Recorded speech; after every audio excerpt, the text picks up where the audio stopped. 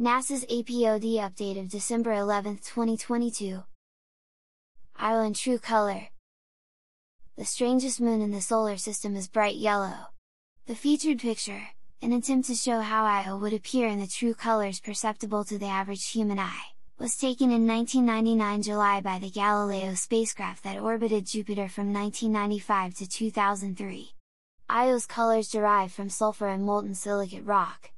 The unusual surface of Io is kept very young by its system of active volcanoes. The intense tidal gravity of Jupiter stretches Io and damps wobbles caused by Jupiter's other Galilean moons. The resulting friction greatly heats Io's interior, causing molten rock to explode through the surface. Io's volcanoes are so active that they are effectively turning the whole moon inside out. Some of Io's volcanic lava is so hot it glows in the dark.